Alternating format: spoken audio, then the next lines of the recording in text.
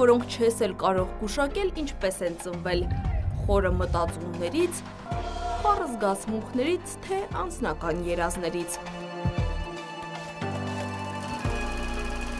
Խորհրդանիշների, նշանների, փիլիսոփայության ֆիլմեր, որոնք կարող են պարզապես հիացնել կամ նույնիսկ հասցնել շոկի։ Այդ աշխարհը ստեղծել է ռուս կինոռեժիսոր Անդրեյ Տարկովսկին։ Բայց կինոպատմությունը սկսենք սկզբից։ Все готовы? Երբ Տարկովսկին դեղին պիջակով հայտնվեց Վգիկի բակում, ռեժիսորայի ֆակուլտետ ընդունվելու համար, նրան չնկատել անհնար էր։ Ասում են ոչ սովետական բան կար թե նրա արտաքինում, թե պահվածքում։ Ոճային էր հագնվում, լսում էր ջազ և չափից դուրս ինքնավստահ էր։ Էլ չասենք, որ դեռ չընդունված նկարահանվում էր ֆիլմերում հաճախ իմպրովիզներ անելով։ Որևէ մեկի համար զարմանալի չէր, որ Վգիկը ավարտելուց հետո երիտասարդ ռեժիսորի մասին խոսում էին հենց առաջին ֆիլմի պրեմիերայից հետո։ Իվանի մանկությունը։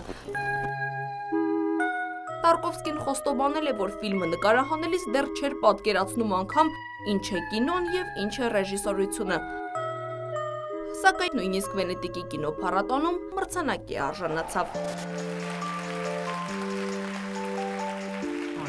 Это фильм о расстрелянном детстве, в детстве, в котором заложено все наше будущее, будущее мира. Հաջորդը Անդրեյ Ռուբլյովն է, ֆիլմ, որը համաշխարհային հռչակ բերեց ռեժիսորին։ Նա վերաստեղծել էր իր ռուսական Գողգոթան, իր ռուս Քրիստոսին։ Ֆիլմը Մոսֆիլմը չընդունեց, այն 5 տարի փոշոտվեց պահարանում դրված, պատճառաբանությամբ, թե դաժան տեսարանները շատ են։ Մինչ Անդրեյ Ռուբլյովը կցուցադրվեր, ռեժիսորը ևս մեկ հաջողություն գրանցեց, այս անգամ Սալյարից կինոժապավենով։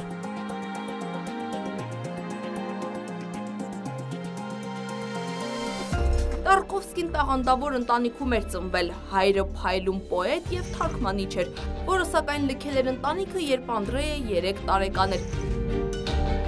Տարկովսկու ամբողջ ստեղծագործությունը ներքին ցանկություն էր ապացուցելու հորը, թե ինչ կարևոր նշանակություն ունի նա իր կյանքում։ Եթե չլիներ այդ միջադեպը, երևի չէր էլ լինի հայելի ֆիլմը։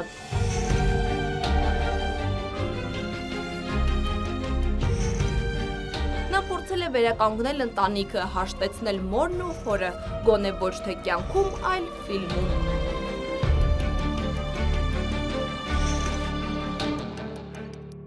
Մյուս կողմից նա հիվանդակին սիրում էր մորը և նրա բոլոր կանայք իր մայրիկին են նման։ Я всегда говорил, что ты похож на мою мать.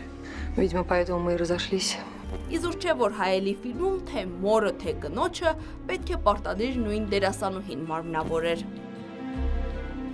Տարկովսկին շատ խիստ էր նկարահանման հրապարակում, դերասաններից պահանջում էր անհնարինը, իսկ դերասանուհիներին սիրահարվում էր։ Նրանք էլ երկրպագում էին ռեժիսորին, գրեթե բոլոր ֆիլմերի դերասանուհիների հետ ռեժիսորը սիրավեպ է ունեցել, բայց չի բաժանվել երկրորդ կնոջից, որը ի դեպ ևս նախկինում սիրուհի է եղել։ Լարիսա Կիզիլովան շատ մեծ դեր ու ազդեցություն է ունեցել Տարկովսկու կյանքում։ Ռեժիսորը սիրում էր կրկնել, եթե ինձ պետք լինի, Լարիսան անգամ կսպանի։ Միևնույն ժամանակ վստահ էր, որ առանց Լարիսայի նկարահանման հրապարակից դուրս ոչինչ անել չի կարող։ Հայելի ֆիլմին հաջորդեցին Ստալկերն ու Նոստալգիան։ Ինչպես ռեժիսորն է ասում, այս ֆիլմերում արդեն առնչություն չկար մանկության ու անցյալի հետ, դրանք անձնական տպավորություններն էին։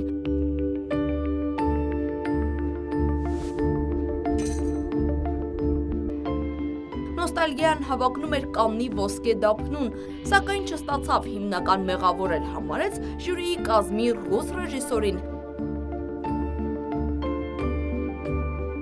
Նեղացավ Սովետական միությունից ու տեղափոխվեց Իտալիա,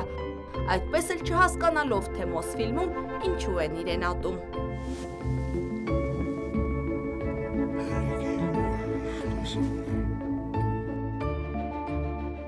Զոհաբերությունն այն է, ինչին յուրաքանչյուր հասարակություն պետք է դիմի հանուն իր երեխաների։ Այո, մարդիկ պետք է զոհաբերվեն հանուն երեխաների։ Այդ մտքով Տարկովսկին Իտալիայում որդու համար նկարահանեց զոհաբերություն ֆիլմը։ Սա այն ամենն էր, ինչ նա ուզում էր որդին իմանա։ Անդրեյ Տարկովսկին շատ ֆիլմեր չի նկարահանել, ընդամենը մի քանիսը, բայց դրանք դասական են համաշխարհային կինեմատոգրաֆում։ Նա կինոյի երաժիշտ է, պոետ, որի ֆիլմերը մասաների համար չեն, բայց կարող են հասկացվել ու սիրվել թե Իտալիայում, թե Ռուսաստանում, թե Մեքսիկայում և թե Հայաստանում։ Իզուր չէ, Անդրեյ Տարկովսկուն դեռ կենդանության օրոք կոչում էին հանճար։